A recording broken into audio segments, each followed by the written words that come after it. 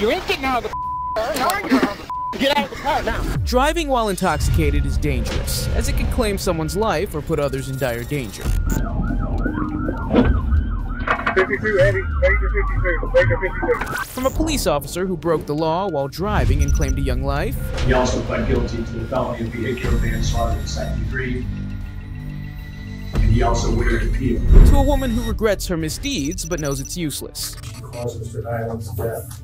It's a terrible thing, the pain that she caused their family. Here are some cases where the court delivered perfect sentencing for these heinous criminals. Starting with a case where the police were supposed to be pillars of the community. But one fateful night, an officer's devastating actions shattered the public's trust in the most unimaginable way. Mr. Roush's plea to leave the scene of a fatal incident without reporting. The sentence in court is a minimum of 2 years to a maximum of 6 years to the New York State Department of Corrections. On the plea to vehicular manslaughter in the second degree, the sentence is the same. On March 21st, 2017, Officer Peter Roush was driving a county-owned vehicle when he struck and killed 18-year-old Seth Collier in Liverpool. He is now in court to face the outcome of his severe actions. The criminal stood solemnly in the courtroom, his head bowed as the judge read out his misdeeds and grave offenses. Count 1 is leaving the scene of a fatal incident without reporting, which is a Class D felony. Are you willing to admit to me, sir, that on or about March 21st of this year, at approximately 1:30 in the morning in the city of Syracuse, you operated a motor vehicle that is a blue 2010 Chevrolet Impala bearing the New York registration EWJ6671 in a southerly direction on North Salina Street, a public highway, and while operating such motor vehicle, you struck an 18-year-old male pedestrian, that being Seth Collier, thereby causing Seth Collier to suffer serious and traumatic personal injuries that resulted in his death, and that you, knowing or having cause to know that you would cause such personal injuries, immediately left the location without stopping your vehicle to check on the condition of Seth Collier, and that you also failed to report the incident to the nearest police station, as you are physically able to do so in violation of the Vehicle and Traffic Law of the State of New York. Is that correct, sir? Yes. How do you plead to that charge? The second count is vehicular manslaughter in the second degree, a Class D felony. Are you willing to admit to me, Mr. Roush, that on or about the same date, March 21st, 2017, again, approximately 1:30 in the morning in the city of Syracuse, that you operated the same motor vehicle, a blue 2010 Chevrolet Impala, bearing that New York registration EWJ6671 in a southerly direction on North Salina Street, again, a public highway, while in an intoxicated condition. And as a result of such intoxication, you operated the motor vehicle in a manner that caused you to strike Seth Collier, thereby causing Seth Collier to suffer serious and traumatic injuries that resulted in his death. Is that true, sir? Yes. How do you plead to vehicular manslaughter in the second degree? I'm going to accept Mr. Roush's plea to those two charges. You're satisfied, Mr. Oakes? I'll accept the plea to those two charges. Mr. Roush, here's how it works. I order a pre-sentence report. Probation will do an investigation. Cooperate with them while they're doing their investigation. You need to stay out of all trouble between now and the time of sentencing. You need to come back to court when we tell you. If you do all those things, the worst sentence will be 2 to 6 years in state prison. At that time, I'll listen to the district attorney. I'll listen to anyone that he wants to have speak on his behalf. Any submissions that anyone wants to file, I'll listen to those. I'll listen to Mr. Rossi, Mr. Sullivan, if Mr. Roush wants to speak, and any other material. And of course, I'm going to consider the pre-sentence report. And at that time, the determination of the proper sentence will be made. So you have to do those things that I just told you, Mr. Roush, in order for me to live up to my end of the bargain. Sentencing date? November 17th. How's November 17th, Mr. Rossi, Mr. Rose? The prosecutor not only highlighted the incident, but also pointed out the irresponsibility of this criminal. So his behavior isn't so wanton, or his operations isn't so wanton as we've seen in other cases, Your Honor. But what really makes this case offensive, truly what really calls out for an enhanced sentence, is his behavior after that collision, accepting that he didn't intend to cause this young man's death. Your Honor, I've watched the video, and you can see right up to the point of impact, And there's an area where you can see the impact from a closed-circuit television. Not once at any point does Mr. Roush hit his brakes. There's not even a momentary hesitation where he hits his brakes and stops, and it's that moment of, what do I do? There was no second thought about it. And that, Your Honors, what offends me the most. I've talked with the man who was riding with Mr. Roush that day. This vehicle, the windshield was a spider web. Basically, the impact was right in front of the driver's windshield. The occupant says, yeah, we knew we hit something. Again, this isn't my area of the state where you're driving down a back road, maybe you hit a deer, maybe you hit an animal. You're driving down Salina Street in the middle of the night, you knew that person. Not even a moment did he hesitate to say, should I stop? Should I see if they're okay? Should I call 911? His foot remained on the accelerator until he got to pastimes where he abandoned his vehicle and took off. I don't know whether Seth Collier would have lived had there been prompt immediate attention. Again, there was a woman in the area who was employed at a local establishment who walked down and called 911. So EMTs and first responders were there in approximately 4 minutes. So whether the defendant stopped or not, most likely Seth probably wouldn't have lived. His fate was sealed the moment of impact. But what's key here, Your Honors, the defendant didn't know that. The moment that he drove away, he didn't know if that young boy was still alive, if he was suffering in the street, if there was a chance of saving him. He was just completely indifferent. And it's that indifference that I'm asking the court to recognize today. His instinct was to protect himself, not that boy. And I'm never one to say to punish somebody because of their employment or being a public employee. I get those cases at times where a teacher gets a DWI or somebody working for the DPW steals a tool. People say, well, they're employed by the public, we pay their salary, they should be punished more harshly. And I say, look, they're people too. And I don't punish somebody simply because of who writes their checks for them. But this case is somewhat different, Your Honor. This defendant was an investigator with the DA's office. It's not as though he's the teacher that does something off hours that's completely unrelated to her job or his job in the classroom. His job is public safety. His job 24/7 was public safety.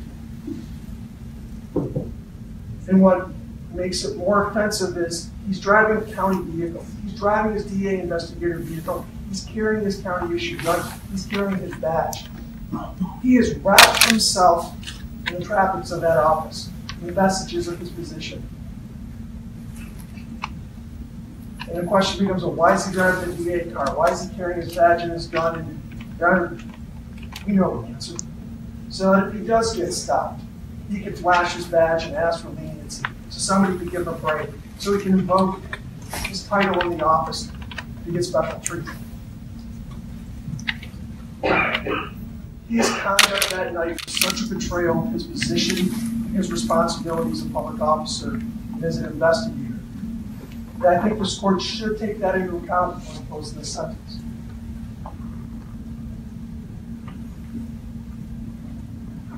Talked to Mr. Sullivan the last couple days. Part of our conversation is, what are you doing for Thanksgiving? That's the question everybody's asking everybody. Hey, you're traveling, what are you doing? I know what Mike and Lisa are doing Thanksgiving. We're all going to get to go spend time with our families. We're all going to get to talk about benefits and the blessings we've had for this year, and they're going to look across the table at an empty chair. The prosecutor continued to explain the gravity of this crime. He presented logical arguments and evidence to the judge so that this criminal could not get out so easily. This defendant, through his selfishness, through his carelessness, he stripped that and stole that away from people. Shortly after this incident, Your Honor, I met with Mike and Lisa in our home. I talked to him about the proposed disposition and that basically the most he can be charged with is a felony. And I said, how is it only a D felony? And I said, that's what the legislature has given us. That's what the legislature has given me and the police to work with, the courts to impose sentences. And I explained to them that the maximum sentence is 2 1/3 That however much I or the court may wish to impose a more harsh sentence, we can't. We're limited by the rules that are put in place.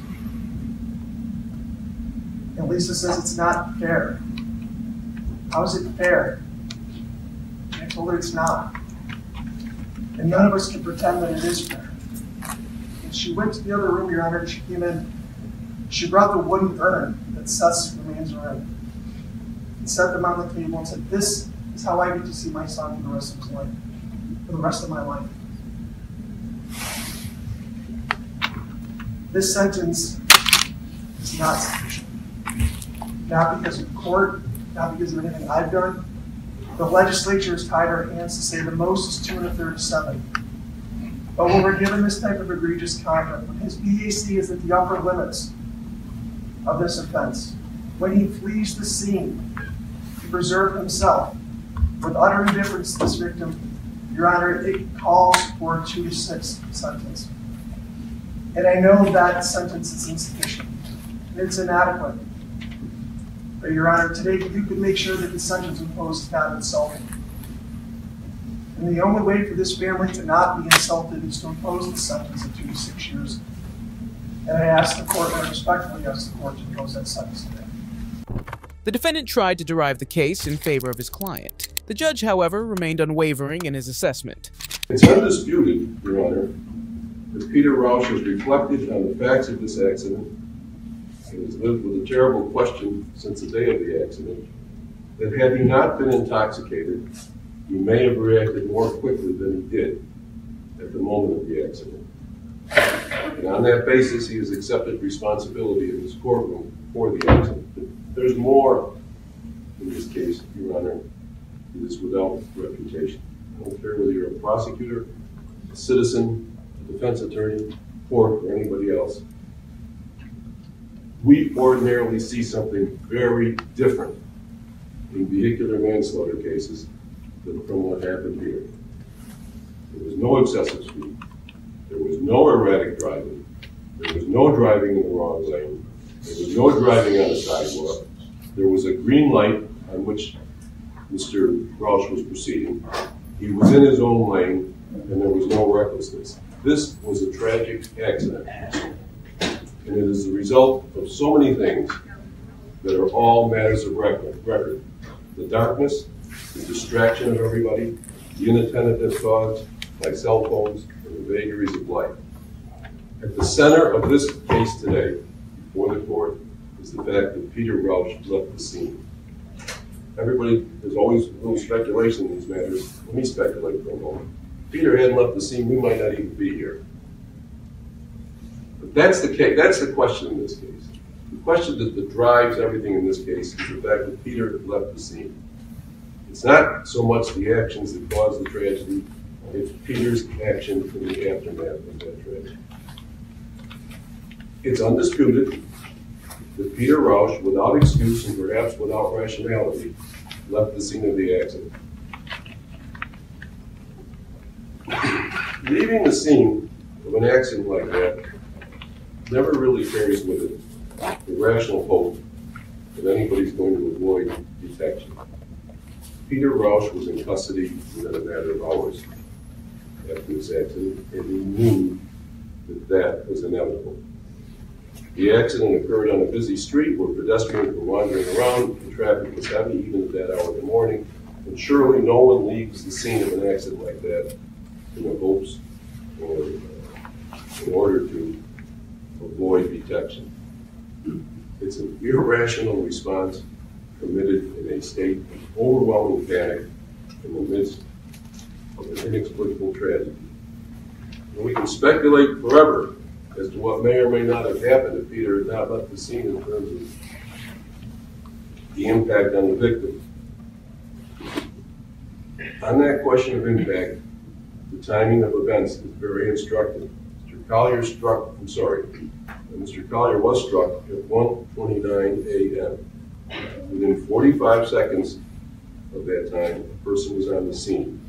And a dispatcher was called, and that call was received at 1:30 a.m., less than 2 minutes after the accident had occurred. By 1:34 and 39 seconds, an ambulance had arrived. That was 4 minutes after the call. Leaving the scene is inexplicable. It is an irrational reaction. It is a self-centered reaction. It is without explanation, but it's the way some people react in the moment of this kind of tragedy. And that way of reacting must be weighed against the balance of Peter's life. And the balance of Peter's life has been reflected in the correspondence that this court has received about the way in which he lives day in and day out. To know Peter Rausch, Your Honor, is to recognize immediately that in his communications with others, he is not demonstrative. He's quiet, he's reserved, he doesn't sparkle, he's not a glad-hander. His strength throughout his life has not been in the way he communicates, it's been in what he does. And what he has done for others all of his life is to spot a need, and without any self-interest, without any interest in gaining recognition, without any interest other than in doing what is right, he has done what is right. As incredibly difficult as it is for Peter to be here this morning, he must indeed take some hope and some satisfaction in the spontaneous response of people from our community who are here to support him and who have supported him in their correspondence with the court. The courtroom fell silent as the criminal stood before the judge to receive his sentence. The judge, having carefully considered the arguments and the gravity of the situation, delivered the sentence. And there is, as part of the vehicular manslaughter, a 3-year conditional interlock after the sentence is served. As I mentioned earlier, on September 8th, Mr. Rausch pled guilty to leaving the scene of a fatal incident without reporting. He also pled guilty to the felony of vehicular manslaughter in the 2nd degree, and he also waived appeal.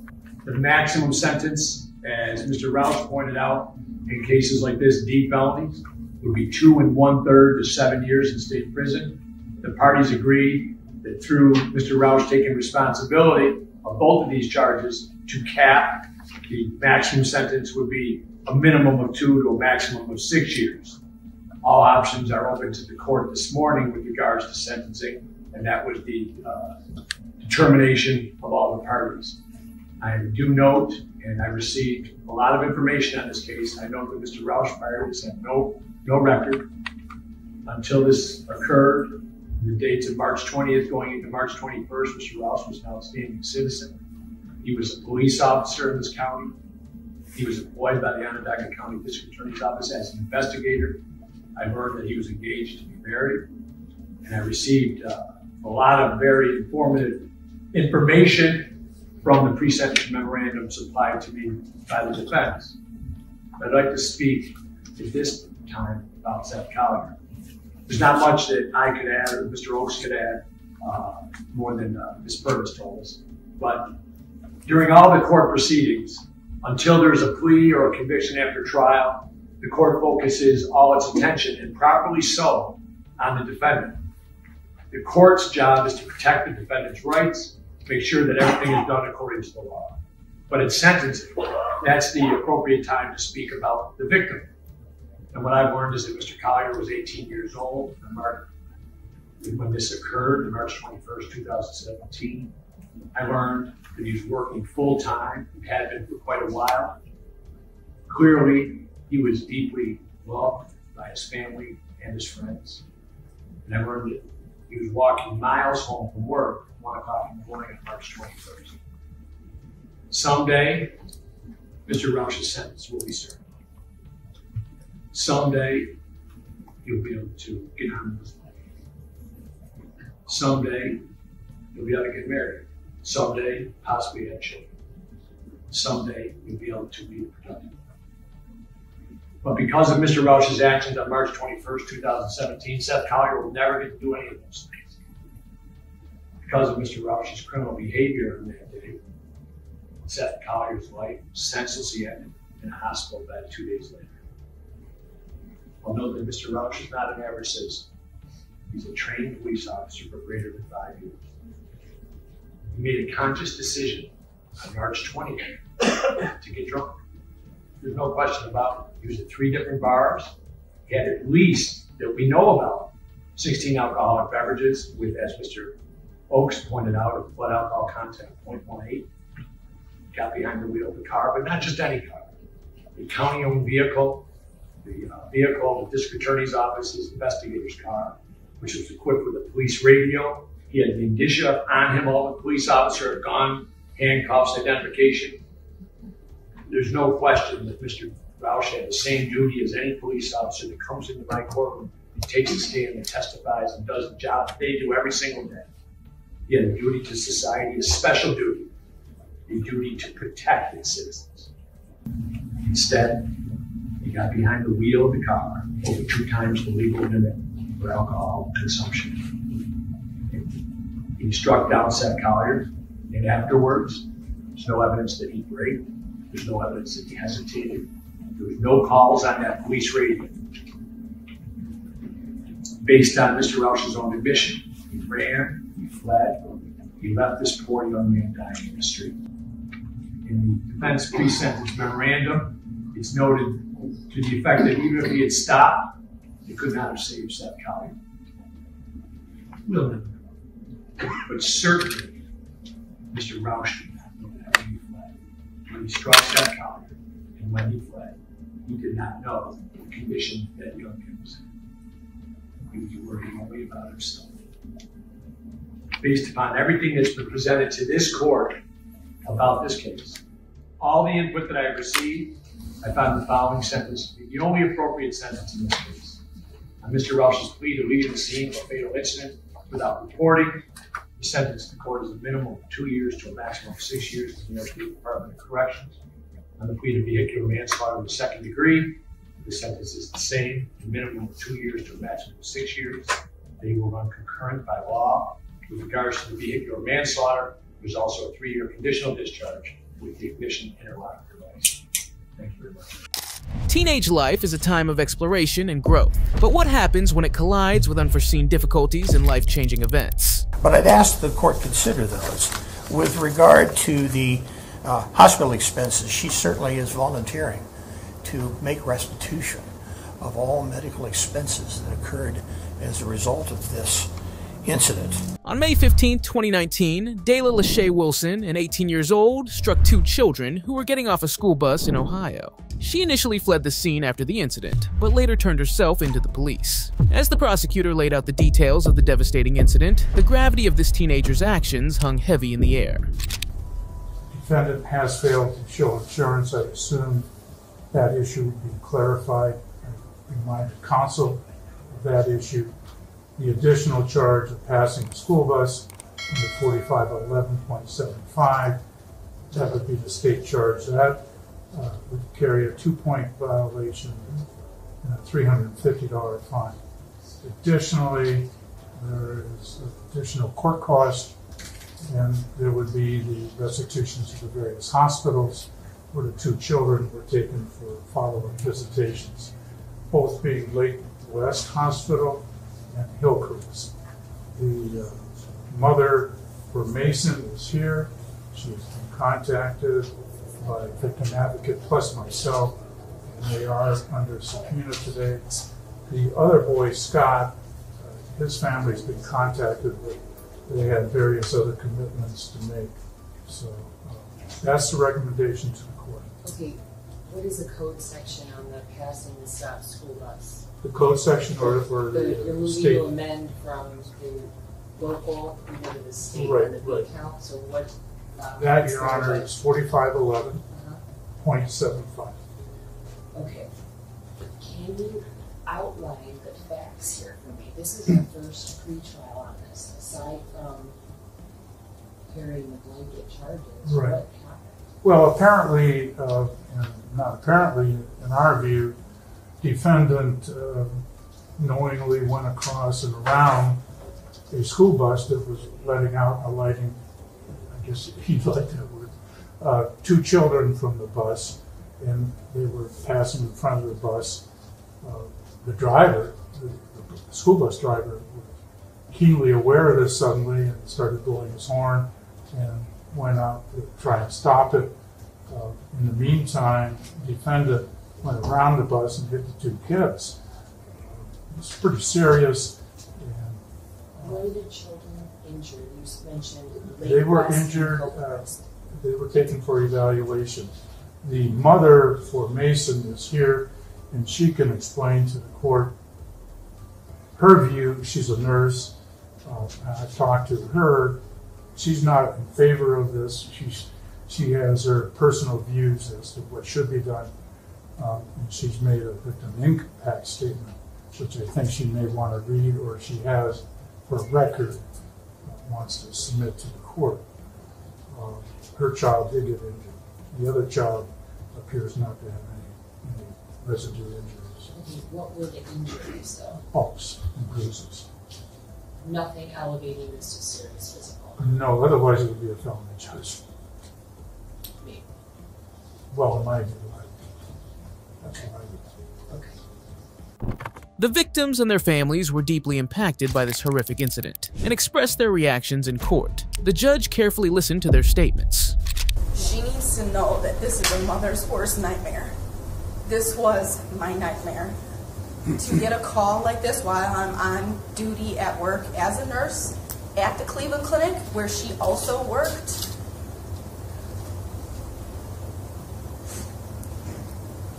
My son was coming home from school, and we shouldn't, as parents, have to worry about anything like that when your son is getting off of a school bus.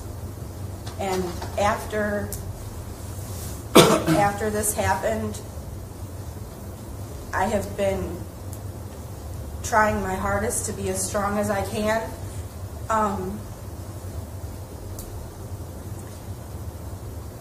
But it's been really hard.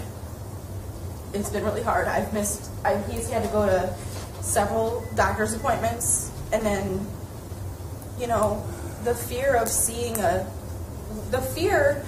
of waiting for your child to show up at the hospital, not knowing what to expect, was the worst fear I could ever imagine. I did not know what to expect. I had no idea what was going on.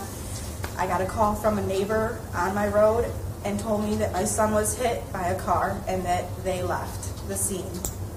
And I couldn't hear anything else. It was just, she was screaming in the phone, and I was just in pure panic immediately. I dropped everything.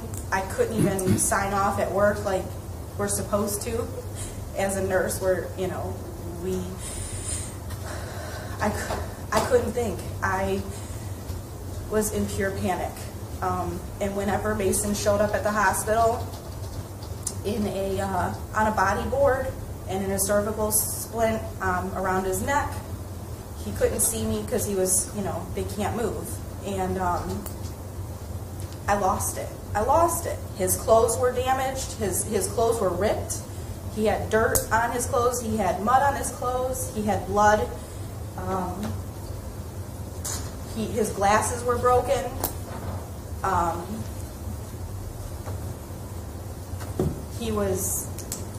And I finally was able to kind of sneak in there and grab his hand and lean over to show him that I was there. And he kind of went like this to see me, and I was like, "Hi, baby, I'm here." And he's like, "Hi, Mom." And he just, one little tear came down his eye. I couldn't touch him until they cleared him.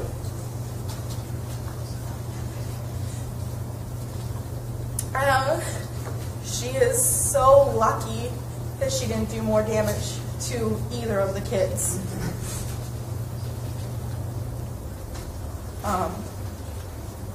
Because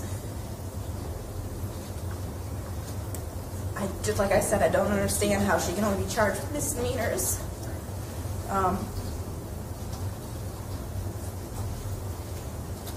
I don't know. I just, it's been a nightmare. It's been a nightmare. his doctor's appointments, the pain that he went through. He didn't just have bumps. He had scratches, he had bruises, yes, he had bumps. His clothes were ruined. He's going to counseling because of not being able to sleep at night. He has anxiety. He has yet to get back on a school bus because he's afraid to. I'm afraid to put him on a bus. And not saying that it's the bus driver or the bus's fault. I know it's not. But I'm scared out of my mind. And my mom and my fiance and my neighbors have been driving him when school was still in session. I'm missing work because I don't want to put him on a bus. I'm taking him to school, bringing him home from school, missing work. There was one day I had to go pick him up from school because the teacher had to wheel him down in her wheelie chair, like her desk chair. He couldn't walk at all. He was in such severe pain, he couldn't walk at all and in tears. My older son has also suffered from this, wondering why someone could do something like this to anybody. I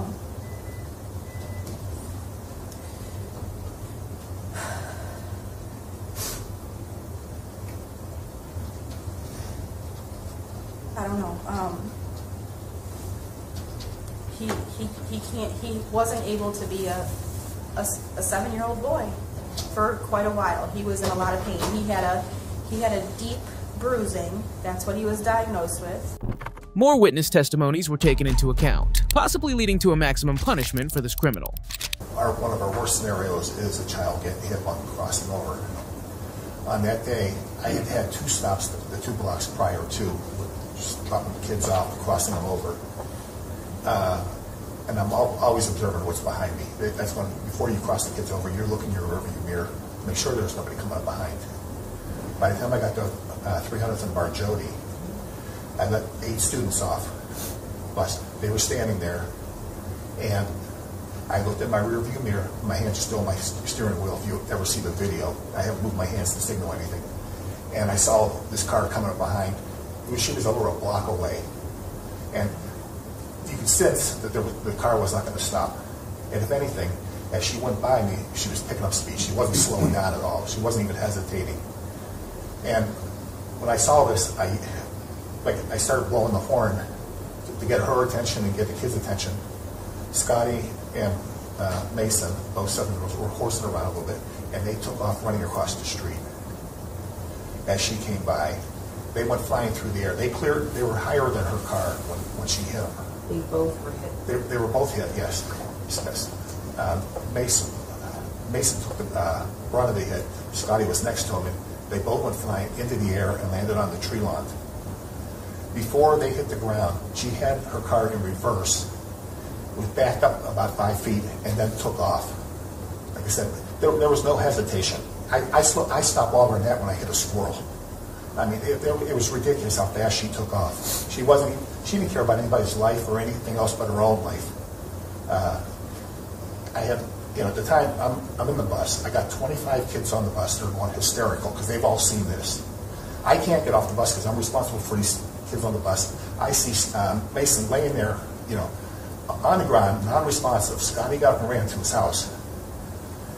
I can't do anything. The medics come. They're cutting Mason's pants off. They're putting him on a backboard. I'm totally freaked out with this whole thing. I mean, and like I said, she could care less if anybody died that day. All she had to do was worry about getting to work. And the thing is, any of the 2 streets prior to coming up to the bus, if she'd have turned up those streets, they go the same way as the street that she turned down. There was no reason for her to even go by the bus. It was just, I can't fathom somebody being so ignorant to not even care about another person. That's about all I got to say. Thank you. Were you going to present the video? No.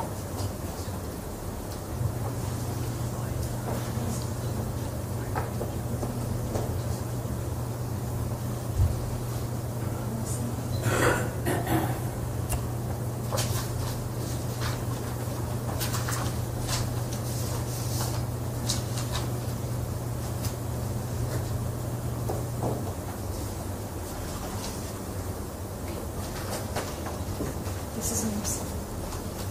Do you want to get a chair from here? Yep. You know what? I actually do the best. It comes around here. Yep. Come on over there. Yep, we'll go this way. Watch it.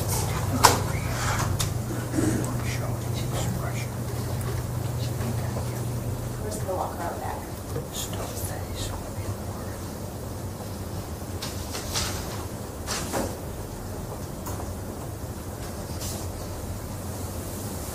That work?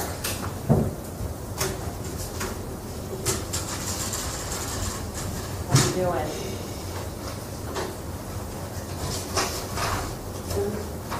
Yeah.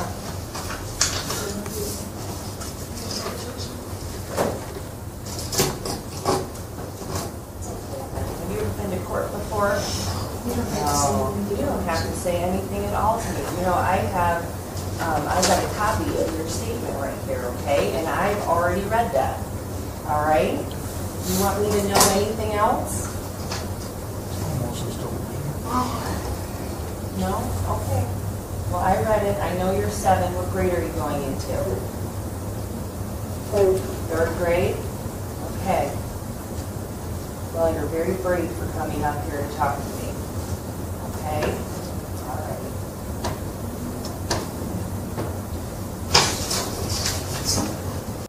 The defendant requested mercy, stating that his client was a young, first-time criminal who had made a terrible mistake. He urged to consider his client's age and rehabilitation before delivering the worst punishment. All right, Mr. Sweet, on behalf of your client. Thank you, Your Honor. I believe that Ms. Wilson will address the statement of how she feels coming out of this experience, and I think it's going to show remorse and great regret and an apology directed specifically to the families involved. But the points that I need to make are that she's not a bad person, in that she was only 6 weeks into her 18th birthday and lacked a lot of experience that the rest of the folks here in the courtroom have with driving and making important decisions regarding safety. That's not a defense, that's just a perspective. When the incident happened, she was going through graduation week, and she did successfully graduate from high school. But it was quite a stressful situation for her because she's juggling one job and a kind of a part-time business, dog sitting. And it caused an emergency that day that she had to drop everything and attend to. And that's what put her in the car driving home. That's not a defense, it's just an explanation of the context. But my point is that she has some virtue. She has the work ethic, and that she is employed nearly full-time now with a major hospital in this town.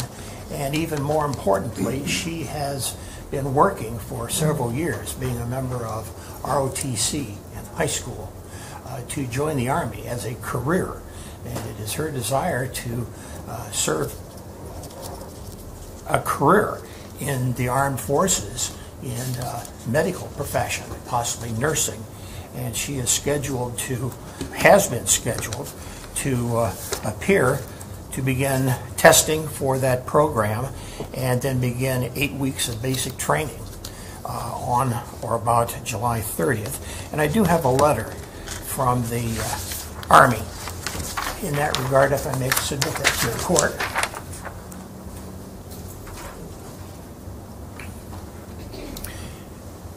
And she has been working with the recruiter's office and knows the sergeant that's in there, has known him for a number of years.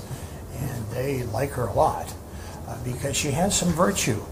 She is not a loser, but she certainly made a catastrophic, sudden, bad decision, and maybe 2 bad decisions on the day and the time of this incident. And I think she'll remember this for the rest of her life. And the reaction and the experience and how other people feel, and that's certainly going to make a point on her thinking from now on. But I'd ask the court consider those.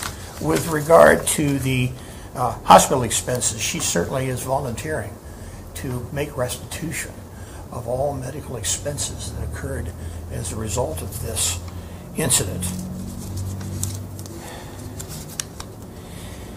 And again, she will make a statement, if you'd like to speak. All right, well, Mr. Wilson, the law allows you to say whatever you want me to consider before I sentence you. What do you want to say on your own behalf? I would like to start off by saying how completely apologetic I am.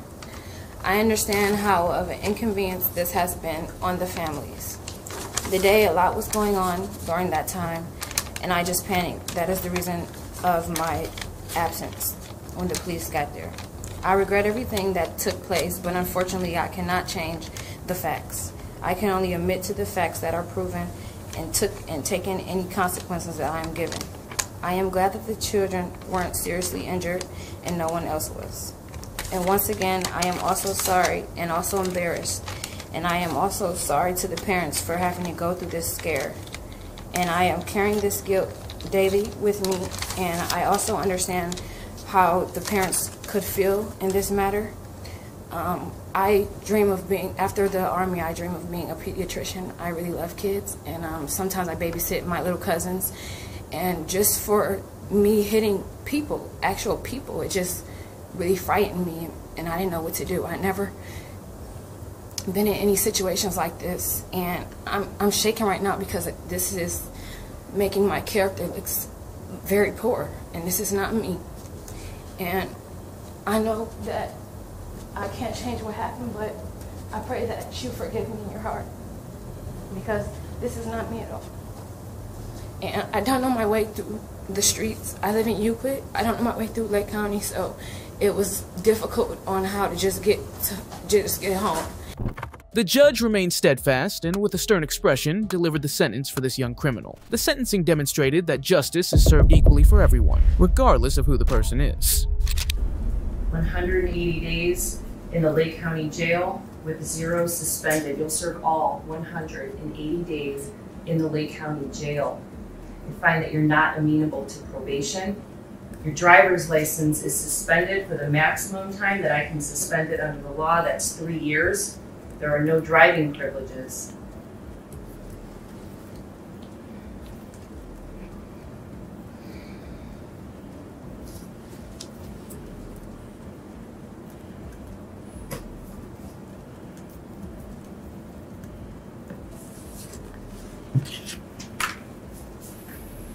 The B count, there'll be a $350 fine in court costs. On the C count, a $150 fine in court costs. At the D count, $150 fine in court costs. Restitution's been requested by the state. There is no amount of restitution that has been presented by the court to the court for my consideration at this time. The defendant has indicated that she's willing to pay restitution, but I don't have any numbers in front of me. I will order restitution, and what will happen is, if there's going to be a hearing on that, then Mr. Sweet will file an appropriate motion if we need to discuss what that is. We can do that at another time, but I am ordering restitution for the victims here. Now, Ms. Fellows. Okay. This did affect the 25 the kids that were on the bus that saw this happen. So. Judge, just to reiterate, on the hit skit, there were 6 points. And we did recommend eventually remedial driving with a retesting. The 6 points will be assessed by the B&B. Right, I just wanted to make that clear. The same with the 2 points on the B count. That's true. All assessed by the B&B. Thank you. You're welcome. Mr. Sweet, is there anything additional from you? I would only respectfully request that Ms. Wilson be given a brief opportunity to get her affairs in order, because she's juggling a lot right now and she has to square herself away with her commitments made to the Army. I would respectfully request a delay in reporting to jail. The request is denied. Ms. Wilson?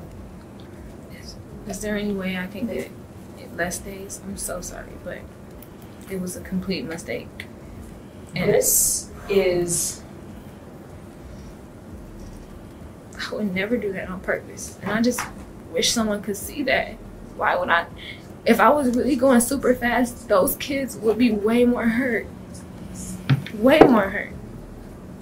Ms. Wilson, this behavior, it's not just going around a stop sign where kids are getting on and off a bus. You left them there. You didn't stop, and you left 2 7-year-olds on the side of the road. As a society, we don't treat each other this way. You were so involved in you that you didn't consider anyone else around you. And for that, there is a penalty. And this is it. You are very lucky today in that the 2 little boys are alive and able to live and hopefully enjoy very long lives. Your error in judgment could have cost 2 lives here. So the 180 days that you will serve is a reminder as to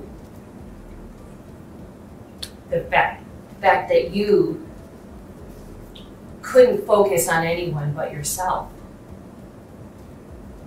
If there was more time, if I could give you more days in jail under the law, I would, because this is the worst form of the offense. Is there anything else? I have nothing further. Thank you. We're adjourned. Let's explore a case where a young man's emotional online confession to a fatal drunk driving crash expressed his readiness to face the consequences. It has been very difficult, but I've seen my boy turn into the man who stands before you, willing to accept full responsibility and the punishment this court feels is just. On June 22, 2013 in Columbus, Vincent Canzani tragically lost his life over Matthew Cordell's reckless driving. He now feels remorse for his crime in the courtroom. The prosecutor highlighted how the event unfolded. Seemingly, the full-length incident consisted of a huge twist.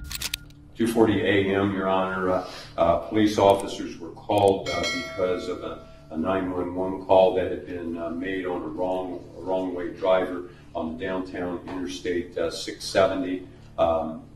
The call indicated there was a white pickup truck heading eastbound in the westbound lanes of I-670 at Neal Avenue. Approximately within minutes, there was a supplemental call that the wrong-way driver had hit another vehicle head-on in the area of 4th Street.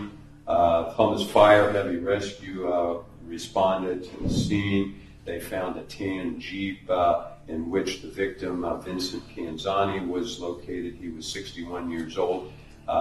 He was pronounced dead at the scene by the heavy rescue squad. There was the at-fault vehicle was a white Toyota Tundra pickup truck. The driver the wrong way vehicle was identified as the defendant. There was no other person in or around the area. No passenger in the vehicle. There was no passenger in the vehicle and no indication any other person had been in the vehicle other than the defendant. He was identified because he was injured and transported to a local medical facility. He was identified through his driver's license on his person as the defendant, Matthew R. Cordell. The vehicle actually had rolled over and was sitting on its roof when the police arrived at the scene. The vehicle was leaking gasoline, and the officers initially were not able to get close enough because of that to take steps to extricate him from the vehicle. He was fading in and out of consciousness upon their original arrival. He was eventually extracted from the vehicle, transported to Grant ER. They followed the squad. The police followed the squad to the hospital, both in connection with the defendant. He was treated in a trauma room at Grant. They were advised he had possible skull fractures and a possible cracked vertebrae.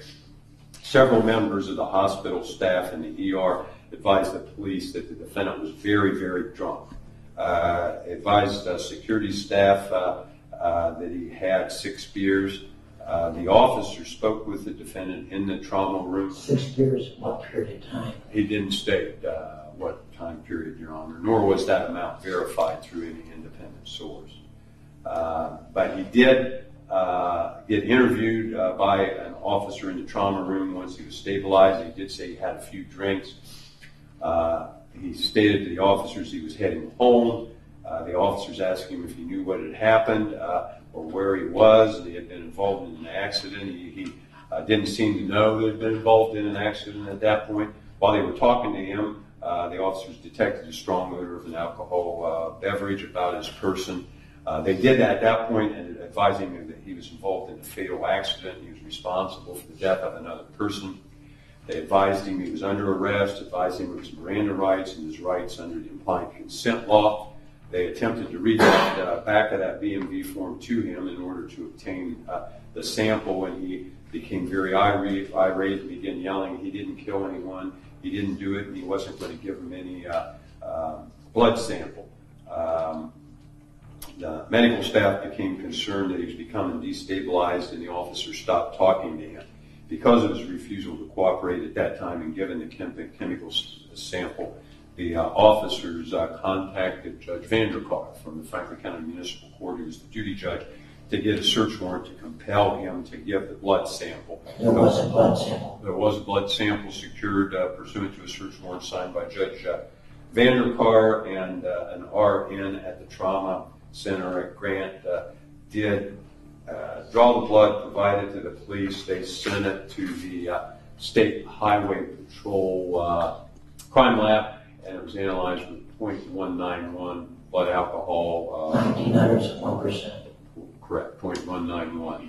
I want to indicate that they also interviewed 2 other drivers that were heading westbound on I-670 at the time of this incident, one of whom had to drive defensively and avert the defendant coming towards him that morning, and took their car up onto the berm and hit the wall that's there. There were 2 women also right behind Mr. Canzani's Jeep that became involved in an accident and were slightly injured that morning as well. They interviewed them about what they had observed with the white truck coming towards them.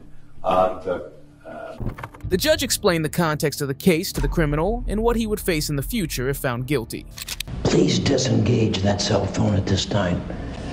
Please disengage it.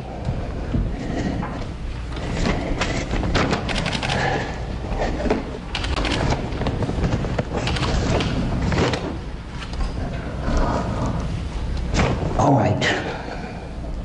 The matter before the court is the matter of State of Ohio versus Matthew Courtroom. And I want the record to reflect that Mr. Courtroom was present with his 2 counsel, Mr. George Breitmeyer, who's to my right, and Mr. Matthew Marty Median. Present for the State of Ohio are Keith McGrath, and how come you look so much younger than Mr. O'Brien? I don't know. The color of the hair, I think. And Mr. O'Brien is here, the Franklin County prosecutor is here representing the State of Ohio. Now, this matter comes before the court this 23rd day of October for sentencing. Let me review a few matters. This matter came before the court September the 18th. And on September the 18th, the defendant was present with his counsel, same counsel for the State of Ohio. And the defendant, Matthew Courtroom, before this court, entered a plea of 2 guilties. So let me identify the case number for the record.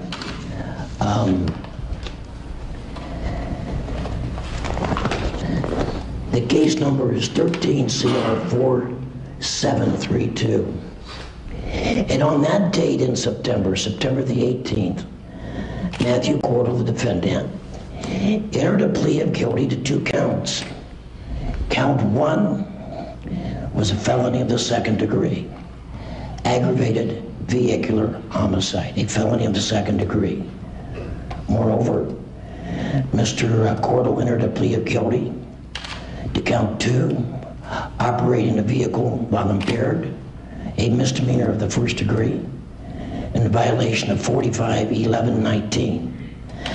Aggravated vehicular homicide is a felony of the 2nd degree in this state, and operating a vehicle while impaired, 45-11-19, is a misdemeanor of the 1st degree. The court on that date asked for a pre-sentence investigation. The court wanted the benefit of additional information so that I could make an informed decision relative to this sentencing. I asked for a pre-sentence report. Now, as always the case, in addition to the pre-sentence report, which I have reviewed thoroughly and received about a week ago,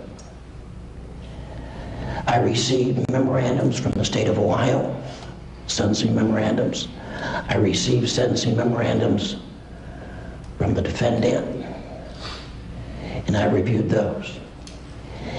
At the time of this court accepting the plea of guilty to those to the 2 counts just identified, I was informed that Mr. Cordell had on September the 3rd made a video wherein he acknowledged his guilt to the offenses that were here on this morning. And I was told that this video was placed on YouTube. I didn't have the slightest idea what YouTube was, but my secretary told me. It sounded like an outpatient procedure to me, YouTube, but my secretary gave me that information of what YouTube was. And since that was made, I have had the opportunity to view that at least 3 times. I viewed it initially, and then I wanted to go back and look at it again, and then I wanted to go back and look at it again, and I think the most recent viewing of that video was last Friday. The court gives the victim's family a chance to speak before the perpetrator is sentenced. Angela Canzani, last name C-A-N-Z-A-N-I. Good morning. Thank you.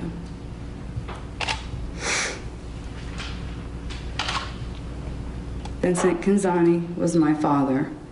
He had 2 daughters and 5 grandchildren. My father was a man that had an impact on everyone he knew and touched the lives of many. He was a talented photographer and artist and enjoyed working out and being with people he cared about. My sister Marie and I will never see our father's face again. Our children will never see their grandfather again. We will never hear his voice. We will never hug him. And we will never look forward to another holiday with our dad, Grandpa. I've heard time and time again about a message, but the message I do not want to send is if you hit and kill someone, all you have to do is admit to it later and get leniency. I hope Matthew Cordell does raise awareness after he does his time, and does it sincerely by going to schools, etc., not publicly. My father got a death sentence and did nothing wrong. 8.5 years is nothing. Less than that would be unjust. After 8.5 years, Matthew Cordell will still have his whole life ahead of him. My dad is never coming back. Thank you. Thank you.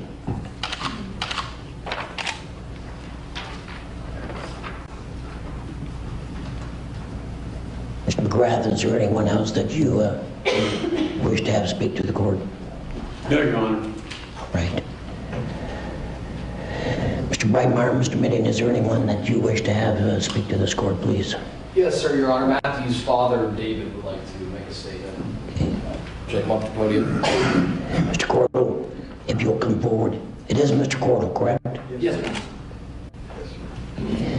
Sir, I'd like for you to give us your full name, and for the record, please spell your last name.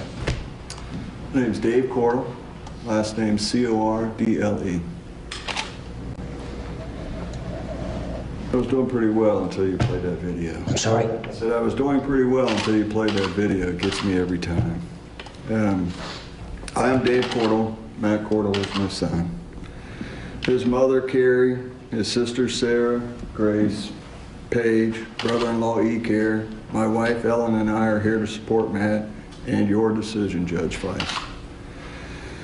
All of us are deeply saddened by the horrific events on June 22nd, the night Vincent Canzani was killed. I am very disappointed, disgusted, and heartbroken in the choices Matthew made that tragic night. Choices that have changed two families forever. It has been very difficult, but I've seen my boy turn into the man who stands before you, willing to accept full responsibility and the punishment this court feels is just. This is not about glorifying Matthew or to get a lighter sentence. No, it's simply to do the right thing and honor Vincent Canzani's life by speaking the truth and sparing the Canzani family the ordeals of a trial. I believe my son's mission in life will be to spread and share this tragic experience with as many as possible to change others' attitudes and spare them the consequences of Matt's fate. If Matt can save just one victim, like Vincent, then Matt truly knows his time incarcerated will have been beneficial. I cannot begin to tell you how many letters, text messages, Facebook postings, and phone calls we have received in response to Matt's message. Complete strangers have made contact sharing their stories and were so moved by Matt's message that they also made the promise to never drink and drive again. To Angela and the Canzani family, my heart is filled with sorrow for your loss. I cannot express enough our deepest sympathy for the pain and anger you must feel. My hope is someday soon you will be able to overcome this tragedy, find peace of mind, open your heart, and begin the healing process, and then and when you are able to, forgive my son Matthew. Thank you. Thank you. The judge considers the criminal's past, the crime's severity, the proof, and the motive when sentencing. The same happened here. Relative to sentencing,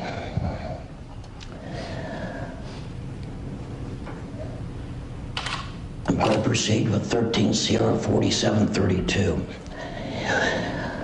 What is the jail time credit, gentlemen, on this case? 45 days, Your Honor. We stipulated 45 days. 45 days.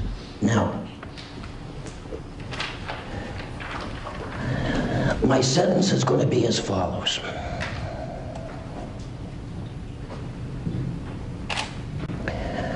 I'm going to impose sentences on both counts. And let me explain to you why. I think there needs to be an explanation. I'm going to impose a sentence on count 2, and I'm going to impose a sentence on count 1. And those sentences will run consecutive, and I'll tell you why. I think it's appropriate to impose a sentence on the OVI because the OVI is the genesis of why we're here today. Had Mr. Cordell not been driving that vehicle on that early morning under the influence, we wouldn't be here.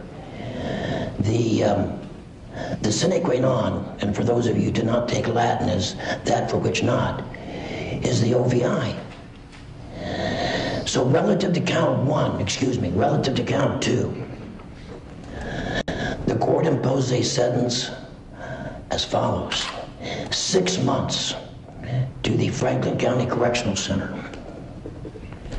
The court imposes a fine of $1,075 and the court costs. Pursuant to the statute, the driving privileges are suspended for a period of 3 years. That pertains to count 2. The court has imposed a sentence of 6 months to the Franklin County Correctional Center. Now, relative to count 1, count 1 is the offense aggravated vehicular homicide, a felony of the 2nd degree, 2903.06. The court imposes the following. The court imposes a sentence of 6 years to the Ohio Department of Rehabilitation and Corrections. A sentence of 6 years.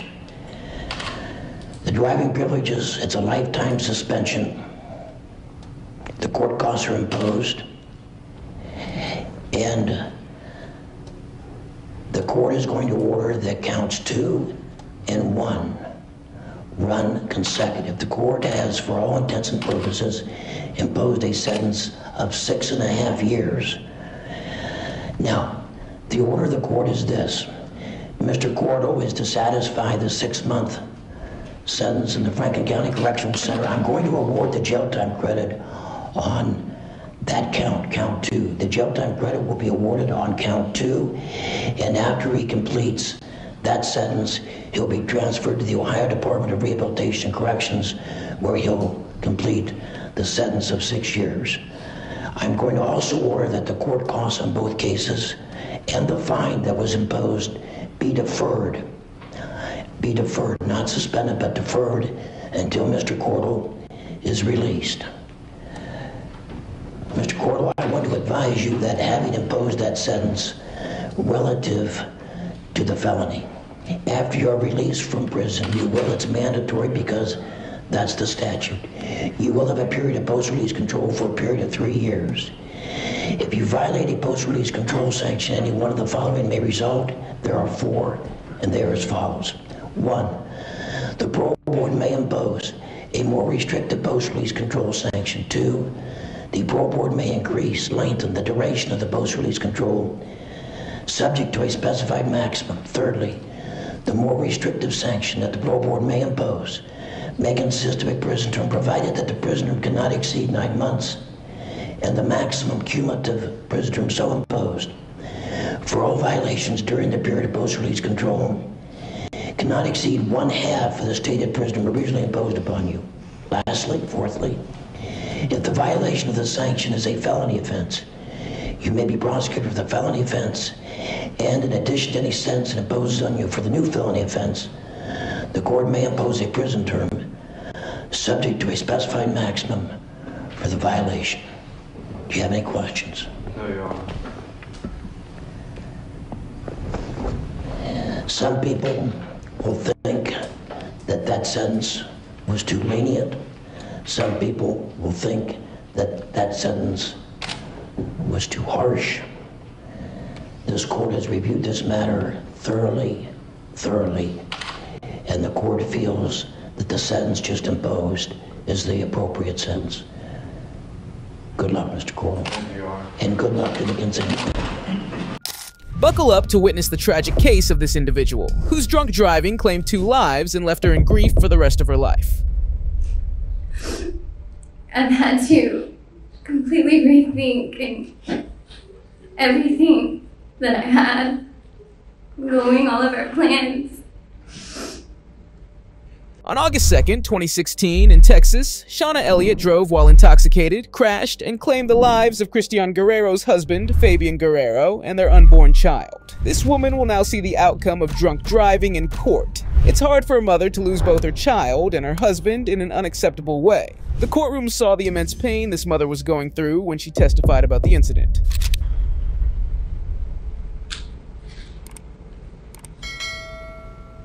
And you delivered 4 days after you were told he was deceased. Yes, I had to have a time in my body for days.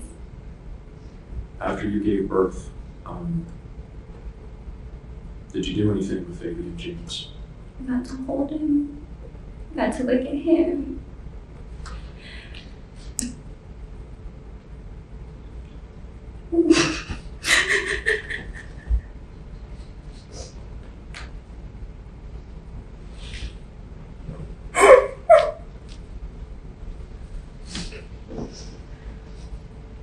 Do you need a break? Your Honor, can we take a recess, please? Need recess. Yeah. After you got to hold Fabian James, what happened? I got to hold him I got to keep him in the room for a couple hours. Got to look at his little features, and at that point, he had already shown resemblance to his father. He looked just like my husband. Got to look at his little feet, at his hands, and then they took him. Do you know what happened to him after they took him? I know that he took his little fingerprints and his footprints for a keepsake box for me, and then I believe they sent him with Fabian. And when you say they, are you talking about the hospital staff? Yes. At some point in time, did you have a funeral for both your husband, Moreno Guerrero, and Fabian James? Yes. How long after the accident did that occur? About a week or close to a week. And it seems like a silly question, but you were there, correct? Yes, I organized everything. Actually, the day that I had came home from the hospital that Sunday, I immediately went to the funeral home to start the process. And do you remember what day that was? I just remember it was Sunday. Do you remember what day the accident was? What day of the week? On a Tuesday. Do you remember about time, what time the accident occurred? Around 6 Is that AM or PM? p.m.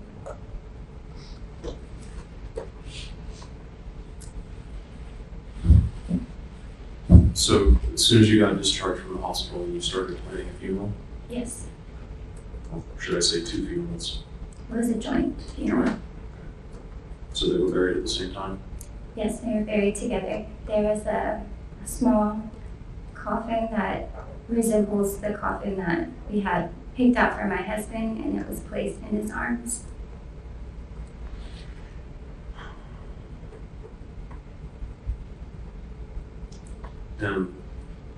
Was Fabian's casket open, or Fabian, your husband's casket open or closed? It was open. And who attended? All of his friends, all of his family. We had a whole community because my husband was very well known. Did that occur in Bryan? Yes, sir. How's your life been since this? Everything's different. Everything. I don't live in the same place. I don't go to the same places anymore. I'm different. My relationships with my friends and family are different because I can't be the same person I was before. I can't be available to my friends and family because of this pain. I've had to move. I've had to completely rethink and everything that I had going, all of our plans.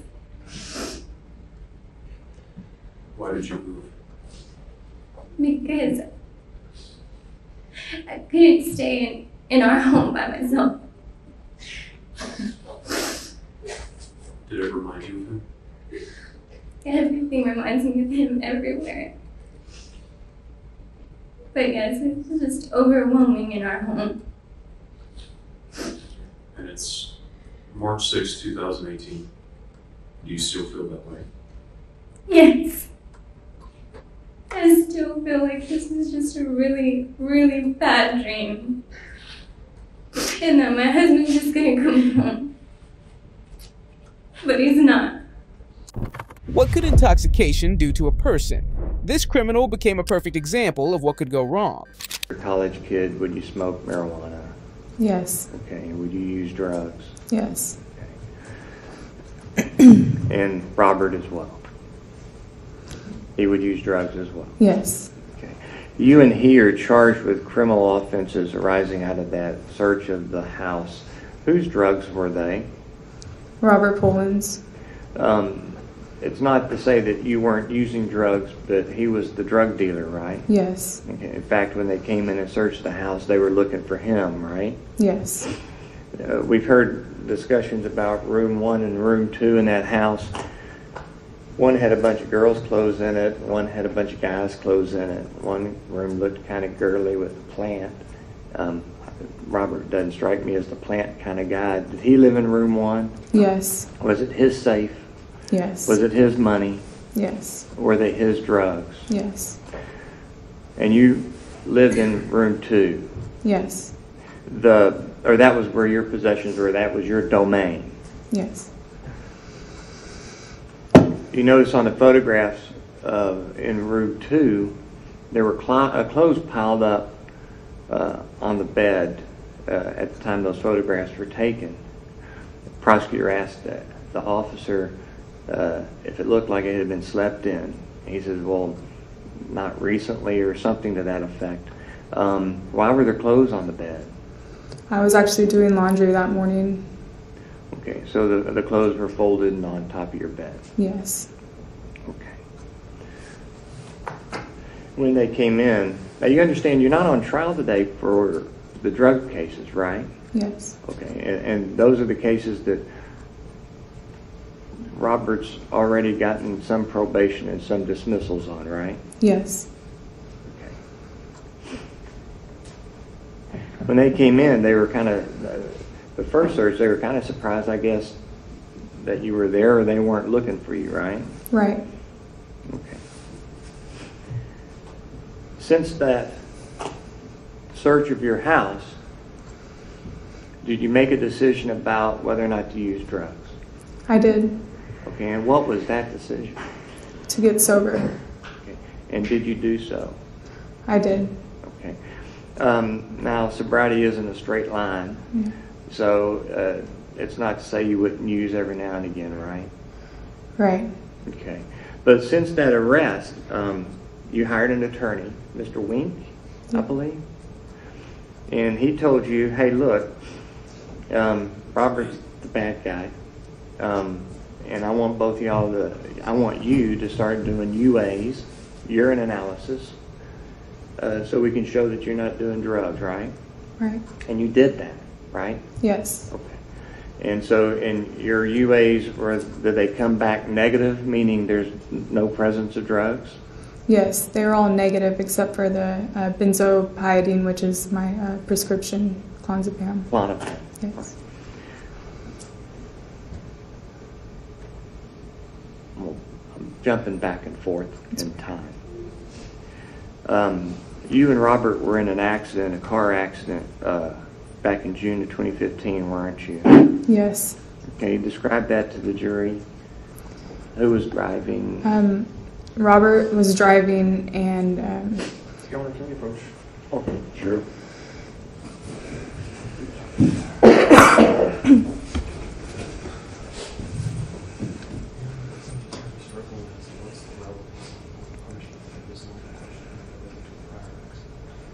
Overruled.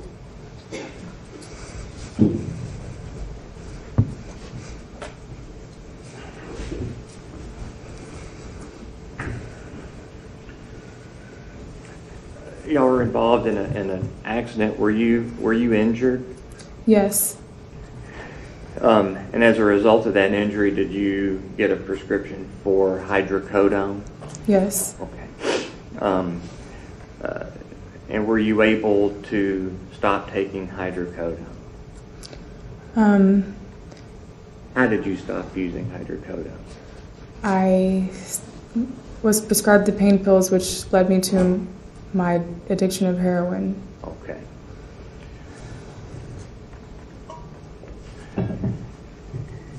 But you were able to get off the opioid. We'll call them opioids. Yes, after the first arrest. The court also provides an equal chance for the criminals to testify and confess to their wrongdoings. The same thing happened here, too. Your surrogate mom is here, right? Yes. Ms. Haynes, if you got out, whenever you get out, okay? Whenever you get out. Will you go stay with Miss Haynes? Yes. Go abide by her rules? Yes. Is there anything else you want to tell the ladies and gentlemen of the jury? Is there anything you want to tell them?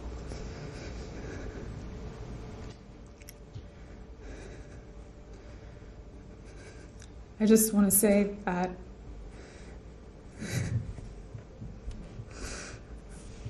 I want to say to the victim's family that I'm sorry from the deepest of my heart, and I know an apology doesn't do much. I know it doesn't. But I pray for forgiveness every day. And to the jury, I just hope that you can find it in your hearts. Whatever's fair for y'all, whatever y'all punishment, I'm accepting of it because I accept responsibility. And I know what I did was wrong. Anything else? No. Absolutely. Do you need a moment, Miss Elliott? Okay. Okay. Let's talk first about your psychological diagnoses. Okay. If I understand it correctly, it's depression, anxiety, and then sub-anxiety with PTSD. Is that right? Yes, sir. Okay. Would you agree with me that a lot of people out there are probably walking around with those disorders? Most definitely. Okay. And your father, he passed away when you were 16, is that right? Yes. Okay. And it was a heart attack, right? Yes. Okay. And it wasn't a gunshot or anything like that? No. Okay. Well, you have my condolences for that, Miss Elliott. Would you agree with me, though, that a lot of people probably have their fathers pass away and are walking around out there? Yes. And it doesn't sound like you had an easy time with your mother growing up, is that right? No. Okay. Would you agree with me that a lot of people out there probably had some pretty bad moms running around out there? I agree. Maybe there are some people who, are in your exact same boat and had combinations of all three of those happen. Yes, or worse. Or worse, Doesn't sound like your situation with your stepfather was pretty easy, is that right? No. Okay. And just want to be clear, not to say that what you went through with your stepfather wasn't serious. It sounds like it was, but it wasn't like physical or right? No. It's just, it was emotional and verbal, is that right? Yes. Okay. Probably lots of people out there in that boat too, right? Yes. Okay. How many of those people do you think killed two individuals and ruined a third's life? I can't say, so I don't know. Probably a lot of people out there with those kind of factors in their lives who don't make the decisions you did on August 2nd, 2016. Is that right? That's right. Okay. The drugs you were using, you already mentioned heroin, right? Yes. Okay. Were you using methamphetamine? No. Were you using marijuana? Yes. When in fact, that's what rolling papers are for, right? Marijuana. Yes. Okay. Let's talk a little bit more about you growing up. You went to elementary, middle, and high school, right? Yes. Okay. Were there any presentations about drunk driving or drug use and how they're bad that you remember? No. Okay. Do you remember seeing any sort of advertisements on television about how drunk driving ruins lives and things like that? Yes. Anything on the internet to that effect? Yes. Okay. In that accident in 2015, Mr. Poland was driving, right? Yes. What happened there? An elderly couple ran a stop sign, and we were on the highway, and they T-boned us. So you were the victim in that incident, right? I guess you could say. And that incident kind of it seems like it left an impression in your mind about the importance of driving safely, right? Yes. Okay. And August 2nd, 2016, that wasn't the first time you had drank alcohol before, right? No. Okay. You pointed it out in the video during the hospital that you at the time you were 105 pounds, you drink 2 beers, you're going to be drunk, right? Yes. Okay. So is it fair to say you knew the consequences of making the decision on August 2nd, 2016 that you did before you made that decision? Yes. And you did it anyways. Yes. The judge tried to gather every piece of evidence before delivering a sentence. You got 12? I think so. I think Okay. there's 11 at the bottom of the corner. Some of them write as fast as I do, that's a problem. Here we go. Must be a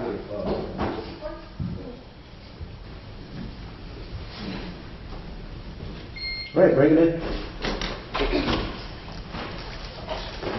Judge, the victim's not up here yet. I'm sorry? The victim's not up here yet. She's on her way from our office. Is that her? No, that's not her. They're on their way. They're walking down the hall right now. Yeah, we don't need to delay. We'll wait till they get here before we take the verdict. Thank you.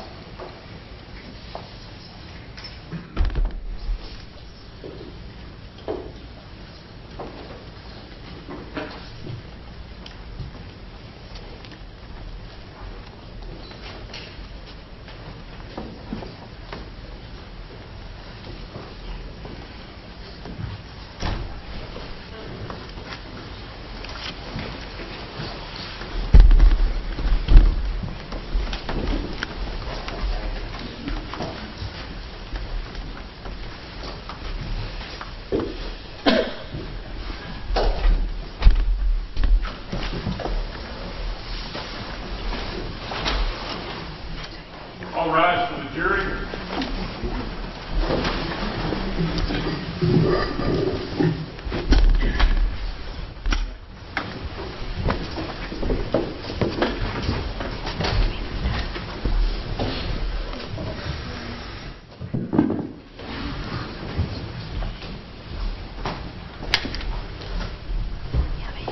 Please be seated. Court's back in session. Let the record reflect. The defendant is present in open court with counsel, the DA is present, and the 12 jurors are present. Mr. Rios, would you hand the verdict form to the bailiff, please? Yes, Your Honor. Can you assure me it's a unanimous verdict as to all three counts? It is. Thank you. After considering all the arguments, the judge reached a decision in favor of justice for the victim. Count 1, intoxication assault. Check on the first line, confinement by the Texas Department of Criminal Justice for a term of 10 years. Enter a number, 10 years, and no fine. And having assessed punishment at no more than 10 years confinement, we further find the defendant has never been convicted of a felony and recommend she be placed on community supervision. That's as to count 1. And they recommend suspension of the term of confinement only. So we didn't assess a fine, that makes sense. As to count 2.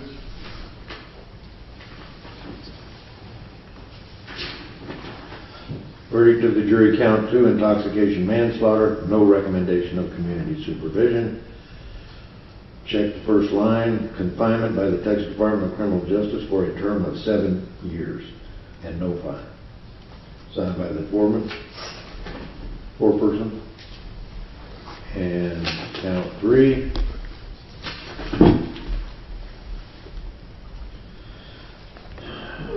They again check the first one, and again it's 7 years.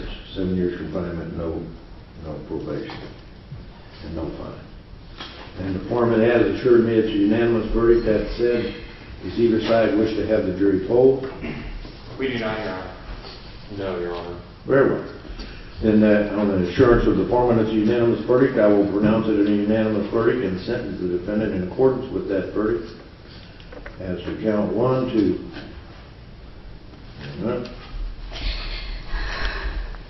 I can remember, but I need to be reading it when I do it, so I don't mess it up. As to count 1, she is sentenced to 10 years confinement in the Texas Department of Criminal Justice, institutional division. That sentence will be, and there will be no fine. That sentence will be suspended and probated for a term of 10 years. And counts 2 and 3,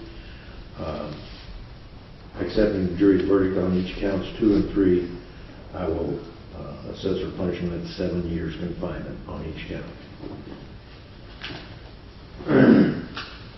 Now, on whether or not to run concurrently or consecutively, I think you have a right to a pre-sentence investigation report if you want one. We do, Your Honor. We do request that. Very well. Would somebody notify probation? We did, Your Honor. All right. Your Honor. As soon as the probation officer gets here, will. Pardon me? I think it's optional within the discretion of the court under Section 42A Code of Criminal Procedure, and given that the defendant is being incarcerated, I would urge the court to hold off on that. If for no other reason, we've got some victims who would like to allocute, and it would be a great burden for them to have to come back in 6 to 8 weeks in the middle of a regular pre-trial docket to do that. They can allocute today. There's no reason to stop it. All right. I don't know what Code of Criminal Procedure you're reading, but they definitely can do their allocution today. I'm taking under advisement whether or not to stack the sentences. It occurs to me, though, that it's not the jury's intention that occur, and that's going to weigh pretty heavily with me. Yes, sir. But you are entitled to a PSI, so if you want one, we'll make sure there is one. Yes, sir. Okay? Granted. That will be taken under advisement then as to whether they're consecutive or concurrent until the PSI is prepared. In the driver's seat, lives hang in the balance. Forgetting this leads to dire consequences, as we'll see in this case. Ms. Carr, I'm required to advise you that upon release from prison in this case, you will be placed for 3 years on what is known as post-release control. And that under that, the parole authority can return you to prison for violating conditions of post-release control. On June 6, 2019, Sharon Carr fatally struck Randy Nylans on the side of a road and fled the scene hurriedly. Now she faces the court for her crime. The defendant tried to convince the judge by stating his client's apology for her crime, but the judge remained resolute in his decision. Mr. Milano, Ms. Carr, in light of the large crowd, when I have bigger crowds for particular sentencings, I usually have the parties handle that from their trial table rather than coming before the court reporter, and that's how I assume how I expect us to do this today. Mr. Milano, this is your opportunity to relate anything, although, as I said, I've reviewed the sentencing memorandum that you submitted to the courts earlier this week. The agreement at the time of the plea was that the court would be issuing a 3.5-year prison sentence with regard to this matter, and the defendant would not be eligible for judicial release. I believe she wouldn't have been eligible for judicial release with regard to count 1 anyway, if I recall correctly, but I can confirm that with a quick review of the pre-sentence report, the plea sheets. Yes, that charge is one in which the prison sentence is mandatory. The court has reviewed the pre-sentence report with regard to this matter. I appreciate that it also had a good deal of publicity, although generally speaking I don't read the local papers about cases that might end up in my court. I guess I sort of stick with the comics, the sports, and the editorial section. So I've not had the benefit of review of any kind of media coverage or detriment from media coverage, I suppose, is a possibility as well. You may proceed with your statement on behalf of Ms. Carr, sir. Thank you, Judge. Judge, it's not my intention to apologize for Mrs. Carr, because she has done that in writing. I believe if you give an opportunity to speak, she would get apologized today. I do think that it's necessary for me to do 2 things. First, to note that Mrs. Carr is being punished, and she should be. She did a terrible thing. She caused Mr. Nyland's death. It's a terrible thing. The pain that she caused their family, his family, is a terrible thing. The note that I just want to make is that all that being said, all understanding that there's nothing that she can do to make it better, she understands that punishment is necessary, and 3.5 years is necessary, but will never make up for the loss that she caused. But the note I'd like to make as judge is that she herself is not a terrible person. She's 65 years old, I think, now maybe 64. As you know, she's on a walker because she had her hip replaced just before the Christmas holiday. We're asking you to extend the time for her to report because the doctor was late and she needs some more time to recover. What's the doctor's expectation in that regard, Mr. Milano? We believe that she should report on the 17th and that she will have had enough time at that point. February 17th. Right, thank you. That she will have enough time at that point to recover the way she would have when we set this date. But unfortunately, Judge, good people, and she's lived an absolutely worthwhile life, she was just beginning retirement, good people sometimes do terrible things and cause terrible consequences. The second thing that she would like me to do is to thank everyone involved in this case as a case, starting with the Nyland's family, but also the state, the prosecutors, the court, the police, for the incredible empathy and balance and fairness with which she was treated. It's an extraordinary thing. Of course, it's what's due of all of us, but she really wants to thank everyone for the fairness with which she's been treated. She understands fully the punishment is necessary. The punishment is just. But again, and finally, she'll express her sorrow. I've lived with it with her since the day we met. She's written it. And the idea of how she was treated, it was important for her to make sure that everybody understands that going to jail is the consequence for what she did. Thank you, Judge. Thank you, Mr. Milano. Ms. Carr, do you have anything you wish to say on your own behalf before this court proceeds with sentencing in this matter?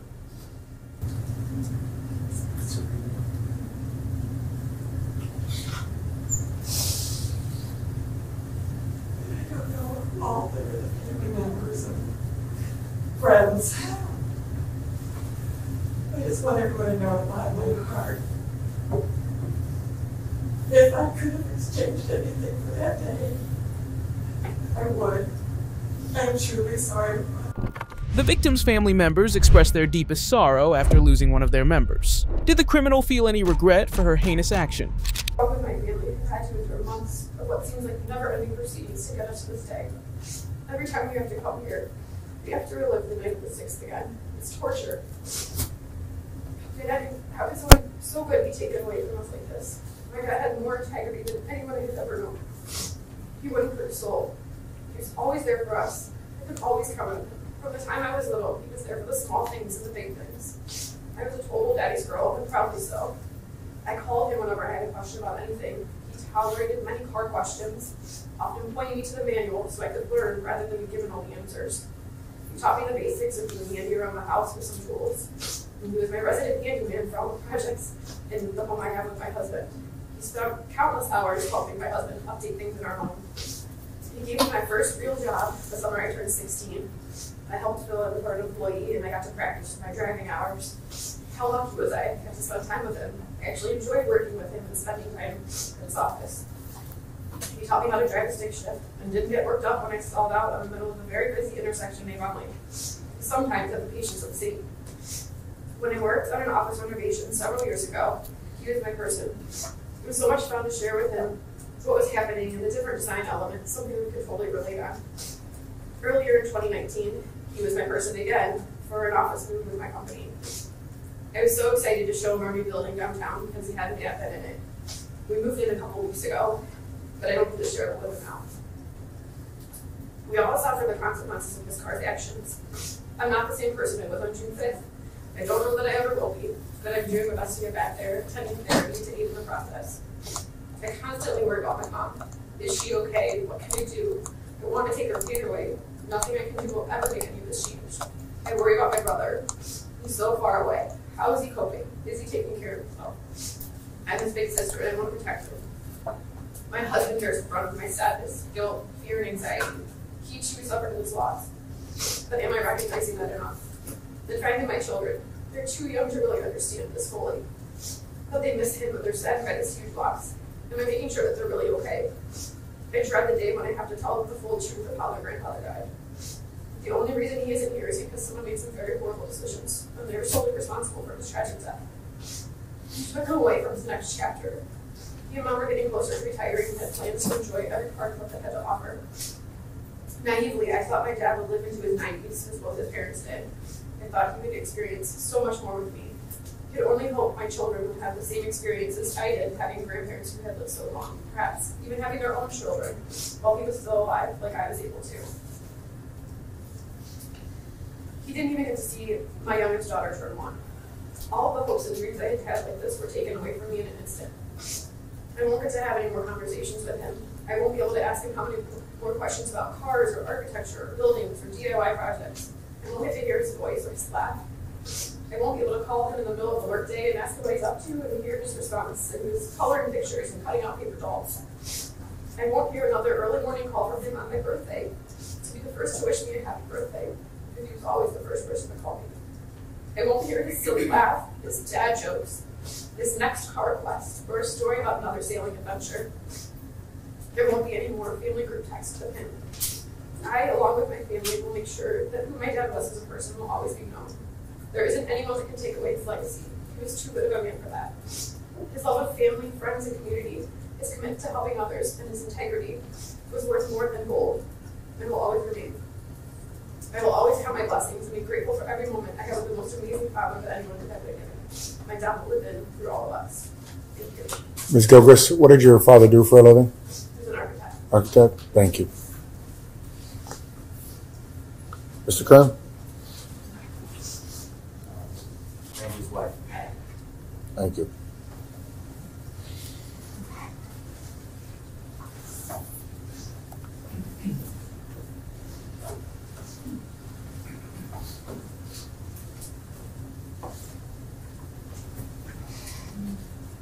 I'm gonna need copies of these things they're reading, okay? What's that? You can ask them to leave copies for me. Not right now. Hey, thank you. Anna, if you could, in just a moment, Mrs. Nylands. And my court reporter would like copies of any of the statements made by the individuals so that it can be kept by the court. She's the one who keeps, at least initially in this realm, the records. And then, so if we need photocopies made, we'll do it in our office, but we appreciate your effort in that regard. Mrs. Nylands, if you could please, if you could state your full name. My name is Patricia Nylands. I go by Patty. Thank you, Mrs. Nylands, and I'm sorry you're forced to speak at this difficult time, but please, I'm listening. I am the widow of Randy Nylands. I would like to make my victim impact statement today, and with your permission, Your Honor, I will direct my statement to the court, the defendant, and her attorney. The prosecutor meticulously outlined the sequence of events leading to the alleged crime, while the defendant's lawyer countered with evidence challenging the prosecution's claims. No one's saying that Sharon Carr is some career criminal. No one's saying that she went out that night intending to kill. But in this case is a lesson. It's a lesson that actions have consequences. It's a lesson that driving drunk can have very serious consequences. It's a lesson that not leaving space for bikes on the side of the road, especially when there's a designated bike lane that the bicyclist is riding in, has consequences.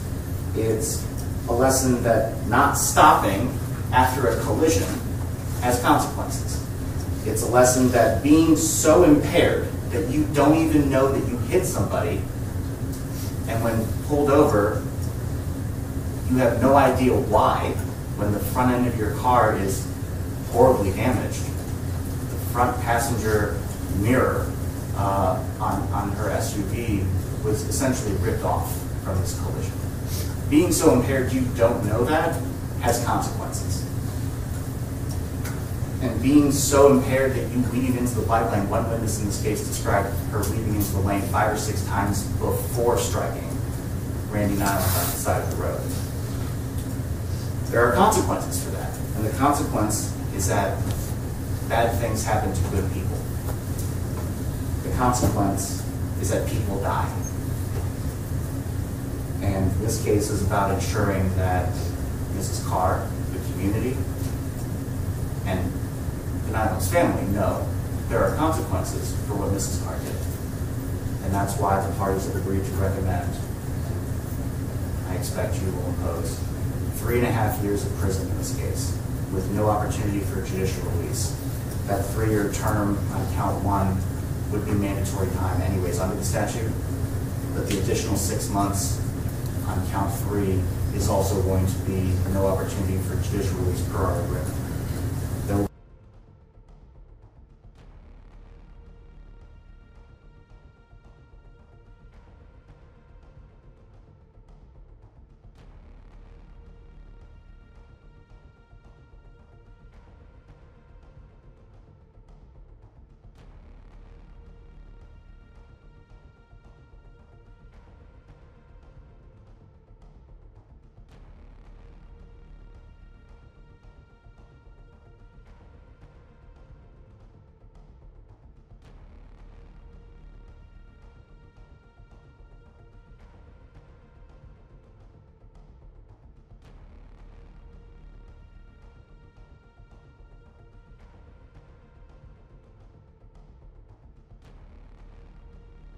discussing insurance in this case, as well as a separate civil matter. So I believe that has been handled.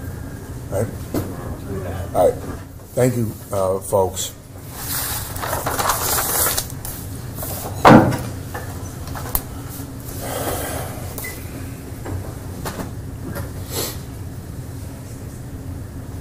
Judge, Yes, Mr. Milano? I have just one moment before we proceed. You may. I only want to address one thing, Judge. The idea that this car, by her not guilty, delayed this hearing.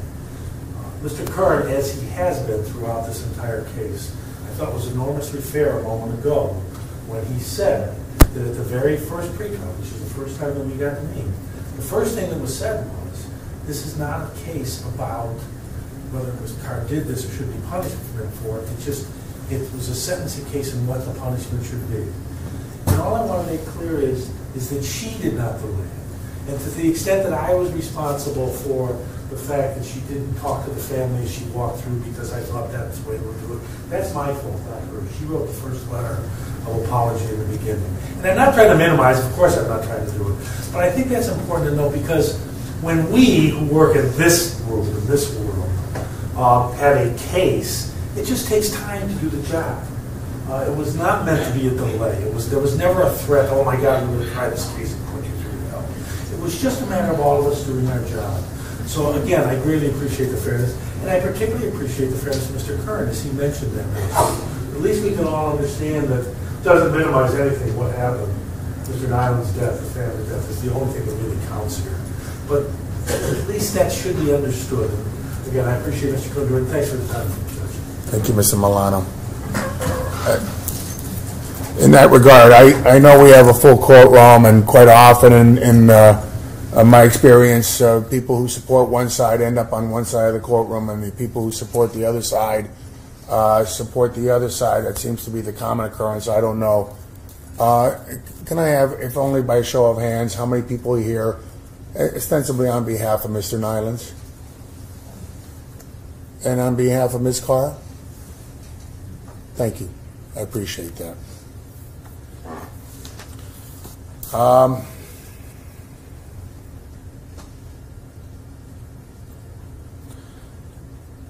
think that,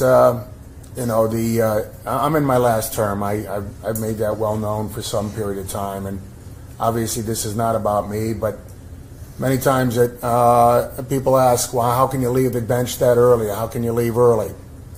These are the types of cases that make it easy to leave early, I suppose. Upon hearing both sides' heated arguments, the judge finally reached for sentencing, which was appropriate for this ruthless crime.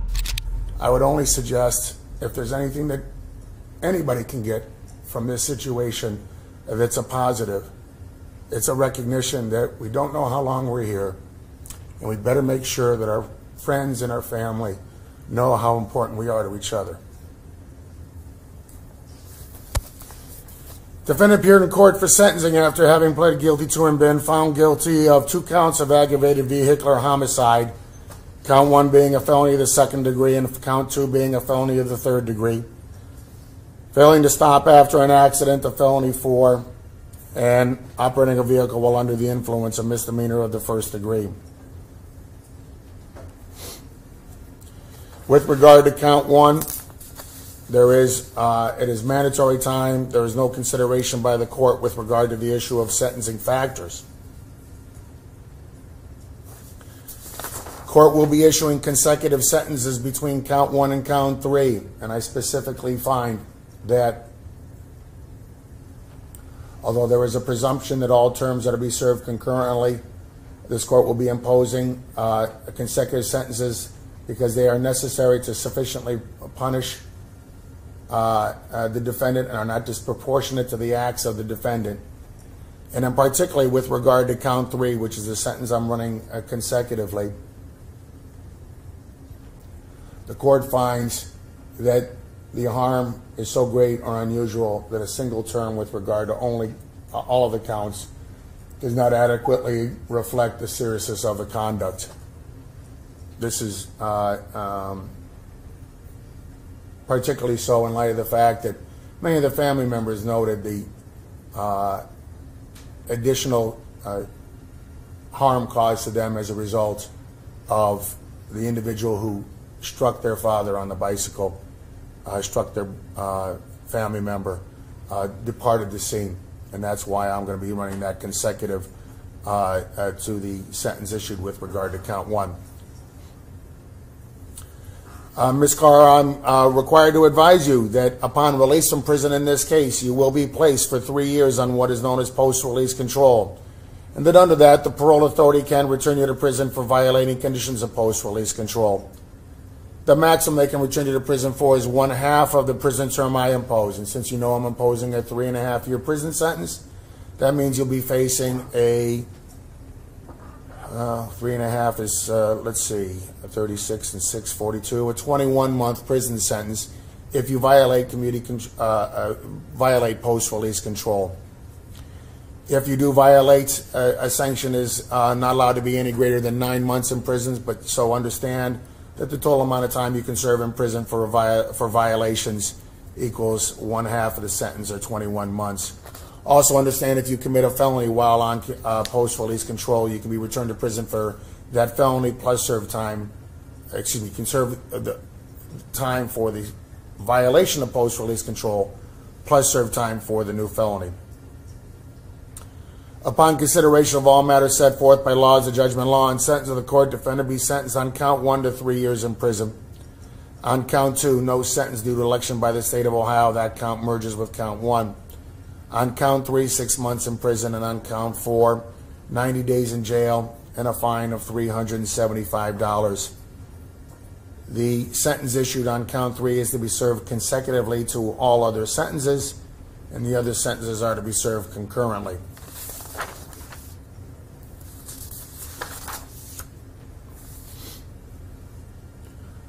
The court will grant credit for all days served with regard to this matter up to today's date. Plus, defendant is entitled to future custody days while she waits transportation to the state institution. The court is going to order and allow defendants to have a reporting date to the Lorain County Jail no later than February 17th by 12 o'clock noon. 2/17/20, by the way. Just one moment.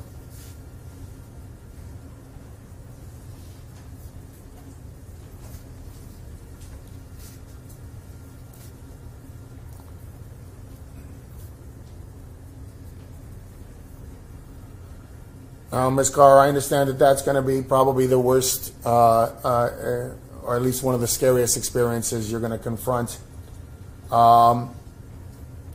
When I set up a report date, because when I file my sentencing entries, I have no longer any jurisdiction with regard to this matter, I will not be filing the sentencing entry until you report to the Lorain County Jail. If you fail to report by noon on February 17, 2020, then I would issue a capias for your arrest, and upon arrest, we would schedule a resentencing with regard to this matter. Today's cases prove that the innocent have nothing to fear, but the guilty will face the court's relentless, crippling justice. To unlock more thrilling court dramas like these, hit the subscribe button.